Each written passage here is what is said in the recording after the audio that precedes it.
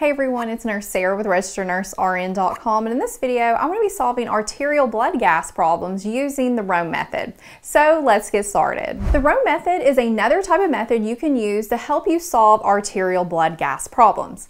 In the previous video we talked about the tic-tac-toe method, but today we're going to concentrate on Rome. So Rome is an acronym that stands for Respiratory Opposite, Metabolic Equal. And whenever you're using this method to help you solve arterial blood gases, I really recommend that you keep the R and the O together and the M and the E together. Think of them going together because it'll help you understand how to use this method. So R and O, it means respiratory opposite. Whenever we're talking about respiratory, we're talking about the PaCO2. So that lab value goes with this part of the acronym. And then ME is metabolic equal. And when we're talking about the metabolic system, the lab value we're looking at is the bicarb, the HCO3. So that's going to go with this part of the acronym. So now let's look at how we use these letters to get the answer to our ABG problem.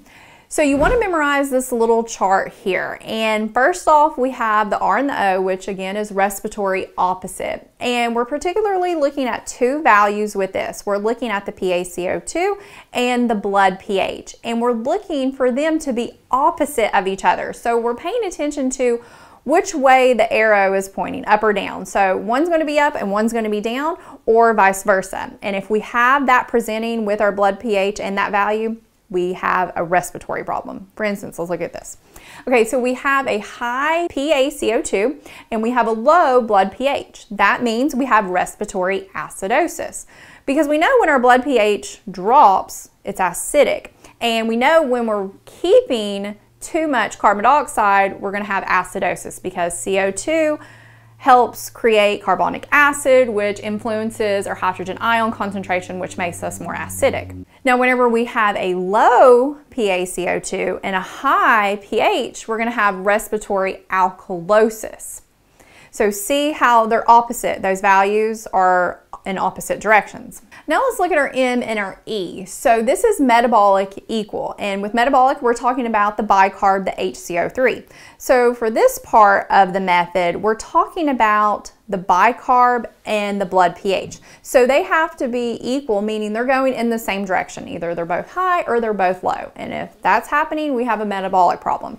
So for instance, if we have a low bicarb and a low blood pH, we have metabolic acidosis.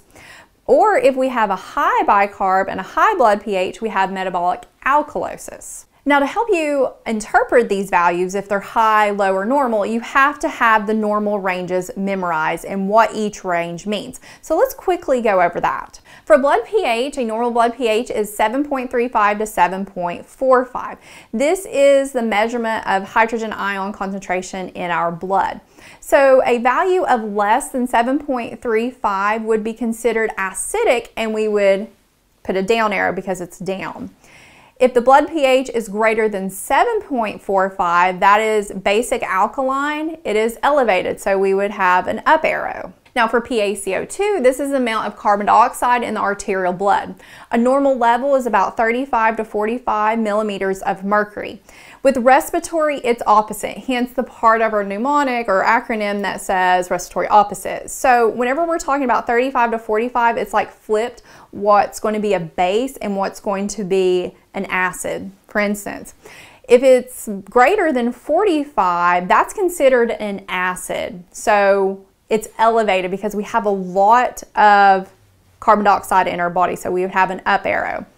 Now, if it's less than 35, it's a base, and we have low CO2, so it's a down arrow. Don't let that confuse you. Commit that to memory. Make sure you grasp that because that'll help you whenever you're using this method to solve.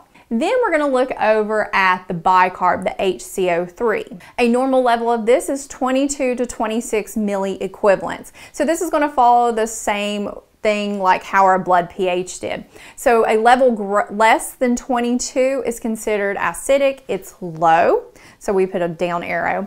And a level greater than 26 is considered basic alkaline, and we would have an up arrow. Now let me quiz you on this. Let's see how well you grasp this. Okay, we have a blood pH of 7.23. What is that? It's acidic, so we would put a down arrow. Next, we have a PaCO2 of 32. Is this acidic, is it normal, or a base? It is a base, and because it's 32, it's low, so we would have a down arrow. Then we have a bicarb HCO3 of 18. What's this? This is an acid, and it's low, so we would have a down arrow. And then lastly, we have a PaCO2 of 51. What would this be? It is acidic, and because it's high, we would put an up arrow. Now let's solve some ABG problems using this method. So these problems I'm actually going to solve come from a book I just released on ABG interpretation, which is a workbook that has a lot of cheat sheet style notes and extra practice problems so you can get proficient at solving these problems. Now let's look at our first problem. So it says we have a blood pH of 7.27, a PaCO2 of 42, and a bicarb HCO3 of 17. Very first thing what we want to do is we want to set up this method. So we're going to put ROME vertically, and then just over here to the side we're going to put our pH. Now what we want to do is we want to analyze that blood pH. Is it acidic, normal, or basic? So our blood pH is 7.27. That is low, so we're going to put a down arrow, and it's acidic. So in parentheses we're going to put acid just so we can keep it straight. Then we're going to look at the PaCO2. It's 42, and normal is 35 to 45. So this falls within that normal range. So next to R, because that is representing our PaCO2, we're just going to put normal. Then we're going to go look at that bicarb HCO3 at 17, and normal is 22 to 26. So this is on the low side. We're going to put a down arrow next to the M because that is the metabolic part. And we're going to put in parentheses acid, just to let us know it's an acid. Now we're going to look, do we have what we talked about earlier that we need to memorize that chart? Do we have respiratory opposite or metabolic equal? We have metabolic equal because notice our bicarb is low and our blood pH is low. They're equal, they're same. Respiratory system was normal, so we don't even have that. So we have metabolic equal. So we're going to put an X up here at the O and a check mark at the E. So based on all that, we have metabolic acidosis. Now we need to look and see if we have some type of compensation going on.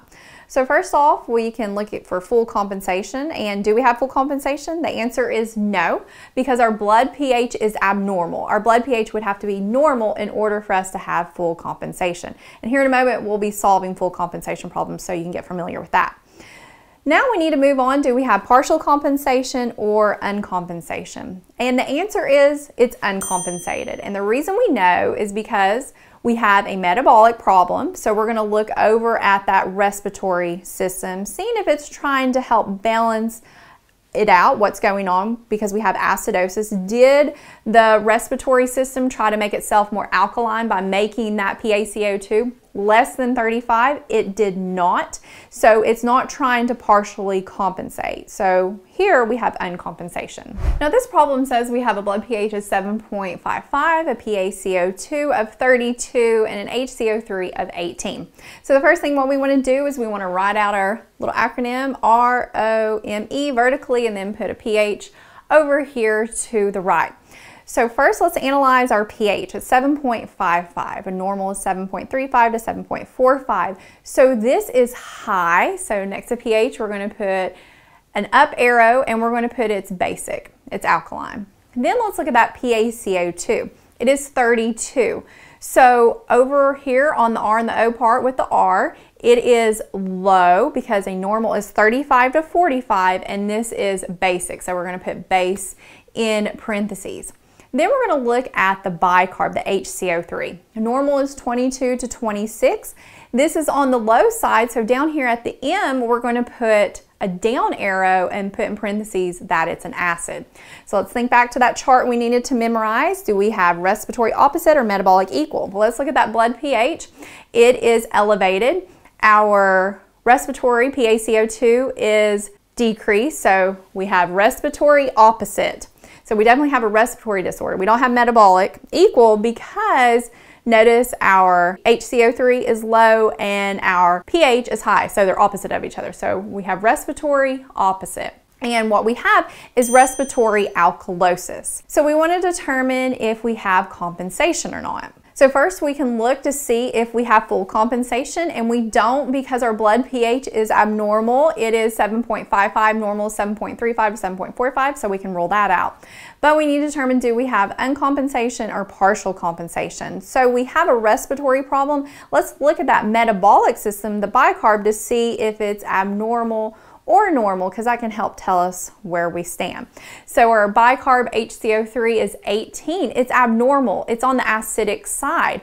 So we have alkalosis going on, respiratory. Therefore, the metabolic system try to make things a little bit more acidic so we can hopefully decrease that pH. So it's trying to compensate. So it would be respiratory alkalosis, partial compensation. Now, if that bicarb was normal within that 22 to 26 range, it would be uncompensated. Our next problem says that we have a blood pH of 7.44, a PaCO2 of 49, and a bicarb of 33. So the first thing we're going to do is write out Rome, R-O-M-E, vertically, and then put our blood pH over here to the right. So we want to first analyze that blood pH. It's 7.44, and normal is 7.35 to 7.45. So our blood pH is normal. So next to pH, we're going to write normal. Now let's further analyze this blood pH, because this should be tipping us off that we have full compensation. But to help us further solve the problem, we've got to analyze this blood pH just a little bit more. So an absolute normal blood pH right there in the middle is 7.40. Anything less than 7.40 is considered to be normal acidic blood pH, so it's on the acid side, so it would be low. And anything greater than 7.40 is elevated on the normal side, it's basic alkalotic. So here ours is 7.44. So we would consider this normal, but it's basic, it's alkaline. So it's elevated normal. So we're going to put a little up arrow right there and just put in parentheses base, because it's on the base side. Then we're going to look at the PaCO2. It is 49. A normal is 35 to 45. So it's on the high side. So we're going to put an up arrow and we're going to put it's on the acid. And then we're going to look down at the bicarb, the HCO3, it's 33, and normal is 22 to 26. So this is elevated, so where M is, we're going to put metabolic, we're going to put an up arrow, and then we're going to put in parentheses, it's a base, because that's what that value is. Looking at our chart that we memorized earlier, we are looking for respiratory opposite or metabolic equal, and based on that blood pH, it is equal with metabolic. They're both going in the same direction. So we have metabolic equal. We do not have a respiratory opposite, because notice that those arrows are going in the same direction. So our answer is metabolic alkalosis, and we know that we have full compensation because our blood pH is normal. Okay, so that wraps up this video on using the Rome method to solve ABG problems. If you'd like more problems, you can access the free quiz in the description below.